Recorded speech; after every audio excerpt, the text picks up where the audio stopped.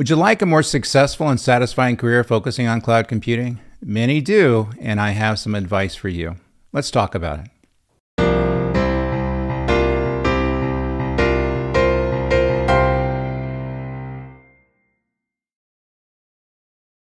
Welcome to the Cloud Computing Insider. This channel explores the ins and outs of cloud computing without an agenda or following into the narrative set by big tech marketing. We look at what works and what does not, and the actual value of this technology in a balanced and information-forward way. If that interests you, please subscribe, like, and comment. I'm your host, David Linthicum, author, speaker, cloud and AI architect, top 10 cloud and AI influencer, B-list geek, and over-the-hill mountain biker. Let's get started.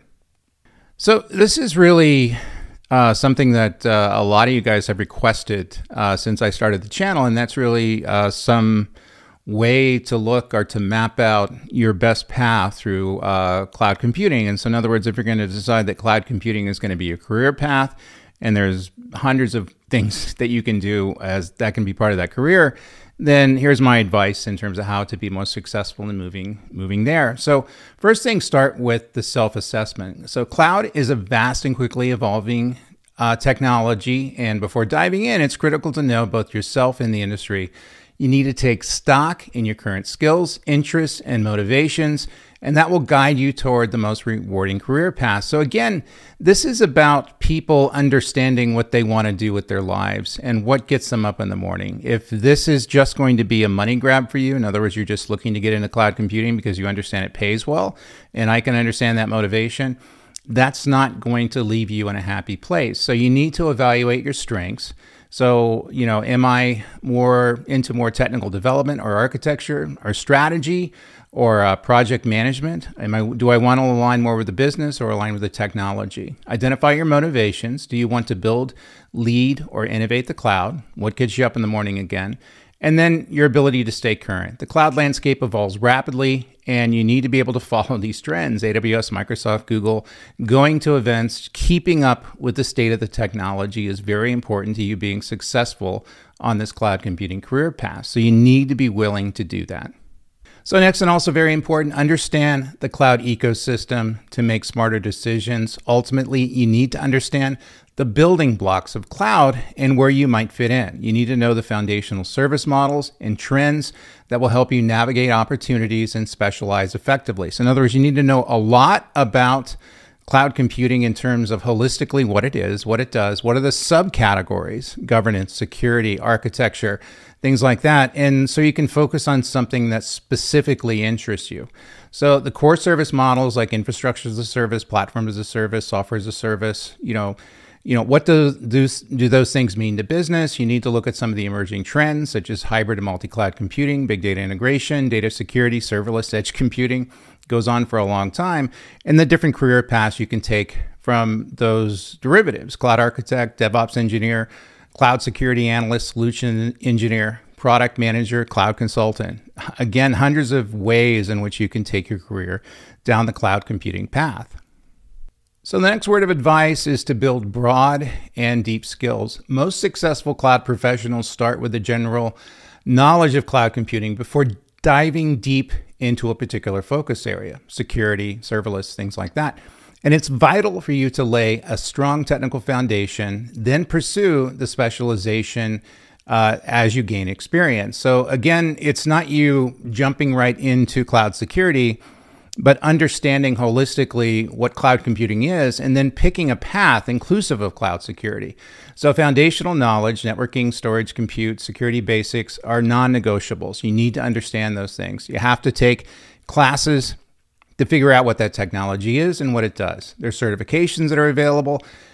You can use them as stepping stones, such as CompTIA Cloud, then platform specifics like AWS and Microsoft certification, Solution Architect, Azure Fundamentals. All those are available for you.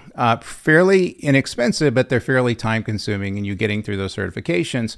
And then develop full stack thinking. So understand how cloud integrates with data, analytics, machine learning, DevOps, and security. You need to not only understand what cloud computing is, but how everything functionally works together and how it relates to legacy systems, how it relates to enterprise infrastructure that's been around for 20 days or 20 years, and understanding the complete ecosystem of the cloud in how these dependencies are built, how these interfaces are built, and what you need to know to exploit them. So next, I urge you to do real-world projects and hands-on practice. So that's going to provide you the best benefit and the best experience. So in the cloud, nothing beats practical experience. Real-world projects demonstrates your problem-solving ability and builds portfolios that give you credibility. One of the things I do in my fully mentored architecture class is take my students through architecture simulation. In other words, a complete project from, writing the statement of work to negotiating the contract to, getting the deliverables done and creating the logical architecture, the physical architecture, the security architecture, the governance architecture, dealing with cloud ops, security operations. All those things are very important. You understand how to do a specific thing very well. It's not just understanding the concepts, but getting your hands on the particular technology and doing things. So get your hands dirty. Use free tiers and sandboxes to build proof of concept apps on some of the cloud providers out there. Migrate some workloads, automate tasks. Your portfolio is going to lead to credibility. So document and share your projects. Do it on social media if you can. Don't violate NDAs, but blog your cloud experiments, contribute to open source communities, and participate in hackathons. So it's what I tell my students, it's what I tell anybody I'm mentoring. This is a game where participation counts. And your ability not only to do something and get the experience, but to show people what you're experiencing and what you're learning is extremely important as well. That's going to get you noticed, and that getting noticed is going to get you some good jobs.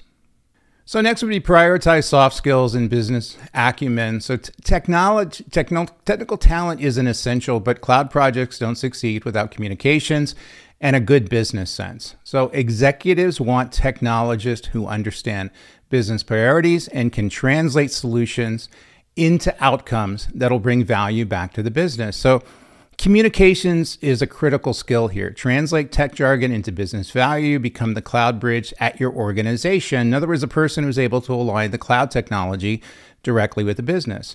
Collaborate with people and peers. Work with, infra development, security, and business teams, and understand that the cloud is not going to be built in isolation. So if you're building cloud technology within an enterprise, you have to work with the security team, the enterprise architecture team, the CIO's staff.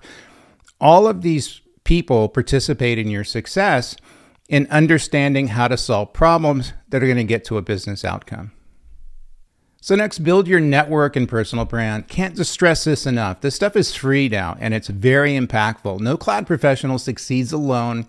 And your network that you build on social media, X, LinkedIn, things like that, and your reputation will precede you and open doors. Getting involved in a community and sharing your experience strengthens your brand and opportunities. So you can do things like engaged with a community, follow industry leaders, on LinkedIn and Twitter, join user groups and conferences, participate in forums. The meetups are online now. You can typically join these meetups for a few dollars, if not free, and you're able to meet and make a lot of connections at these events. Mentorship, find a mentor and be a mentor. You learn both ways. In other words, provide service, provide expertise when asked, and ask for expertise when you need it. Continuous learning is key. Cloud is dynamic, and your ability to allocate regular times for podcasts, online courses, and news will lead you to some benefits. So I'm not saying that everybody out there should have a YouTube channel and host a podcast, but I am saying that there should be some mechanism that you're able to leverage and maintain, which gets your opinions out there, which gets you in front of many people. Now, I understand that many people in the technology field are going to be very introverted. I'm an introvert, but you need to kind of get by that in order to get to the larger opportunities. So build your network, communicate your successes, communicate out in your community, participate actively. Communication is very important. So next would be plan your career. Move intentionally. Great cloud careers don't happen by accident. Each role should be a stepping stone, toward your larger vision, regularly assess your progress and seek positions where you can deliver even more impact. So in other words, try to do things that are outside of your comfort zone. Take jobs, take tasks, take on roles and responsibilities. Maybe something that's going to be challenging for you. That's going to allow you to build as a professional. Set milestones, entry, intermediate, senior, leadership, or a specialist. In other words, you have to go up these different ladders, and you have stepping stones to get to those higher level positions.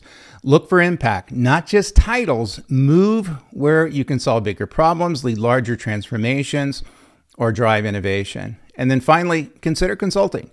Broaden your expertise across industries and architectures.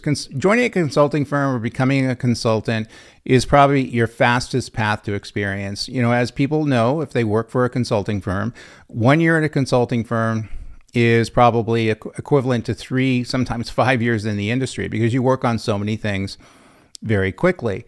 So you need to make a decision as to how you're going to learn the stuff and your best path to do it. That doesn't mean you shouldn't join a company and become an architect or a security specialist or a cloud infrastructure specialist for that particular company. It's just, if you're trying to compress a lot of experience in a very short amount of time, joining a consulting firm or starting a consulting firm is going to be your best path to do it, and it pays well.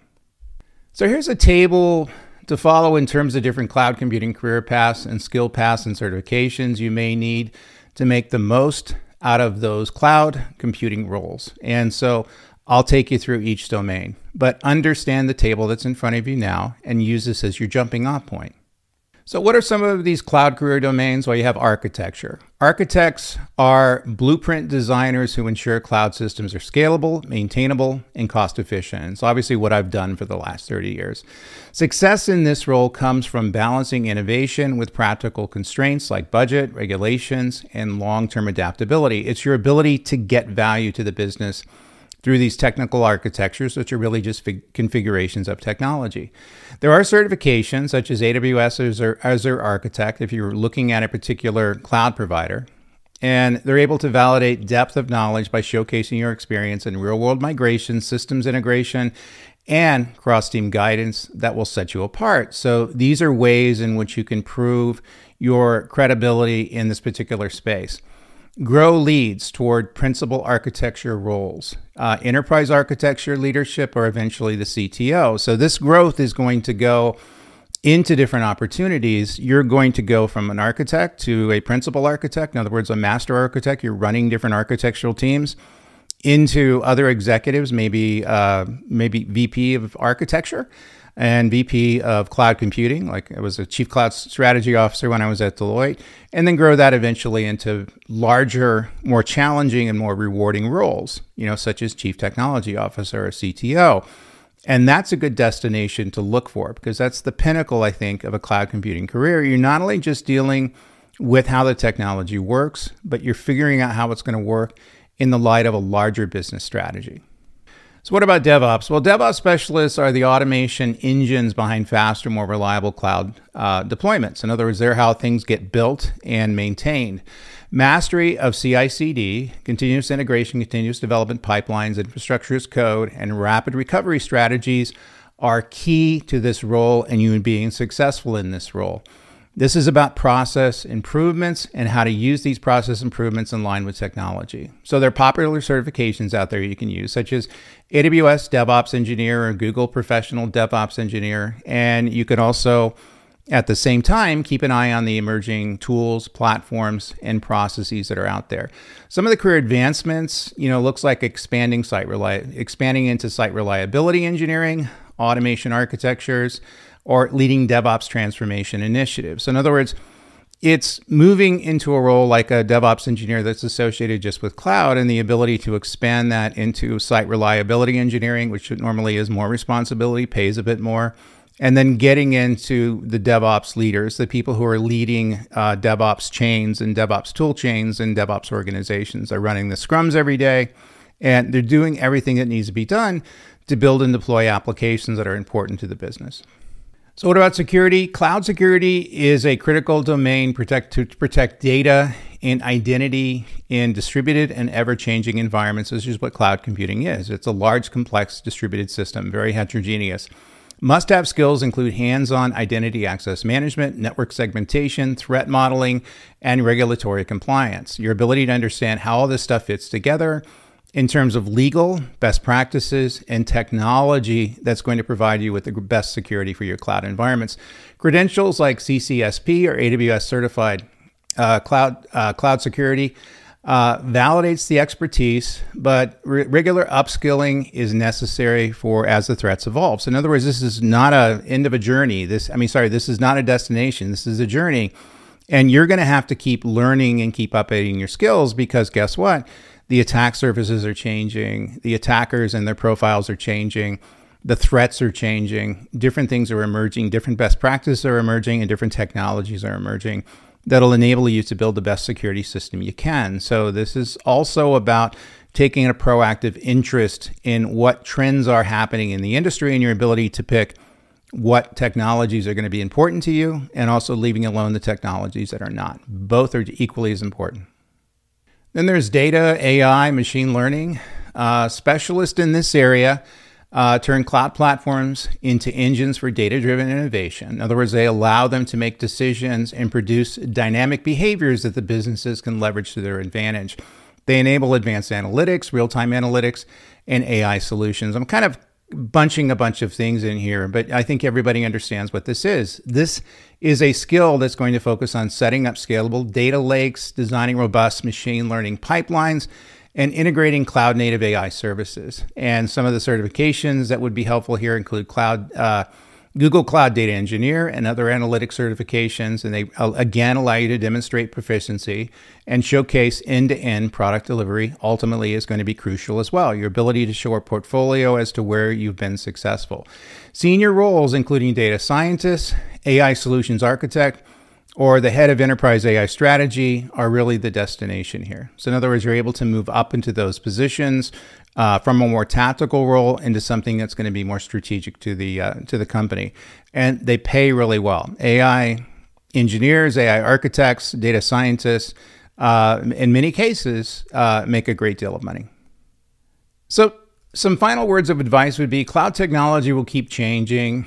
And it's your adaptability and curiosity that will set you apart other than anything else. If you're into looking at what's changed, then this career is for you. But always be focusing on the real business value of this technology, as well as giving back to your community. And this allows you to shape a meaningful career path and also a well-rounded life with work-life balance. Stay humble and curious. There are always something new, and embrace learning as a lifelong process. What's changing? What should be important to you? What's important to your employer or your client? Focus on the business value. Cloud is not a tool. Businesses want solutions, not technology. So again, the cloud is only a tool that we can leverage, technology we can leverage. We have to get to the return of business value, which is our goal. And give back, publish, speak, help others in your community, as you multiply your opportunities out there. So this is going to be a well-rounded things you need to do. You need to participate in your community. You need to be a very active speaker, a very active contributor. You need to write articles. You need to do LinkedIn posts. You need to do all of the work just besides understanding what cloud computing is and the specific things that you need to know about how you're going to do your particular job. It's very important that you have this well-rounded set of things that you're really good at. So anyway, I hope that helped.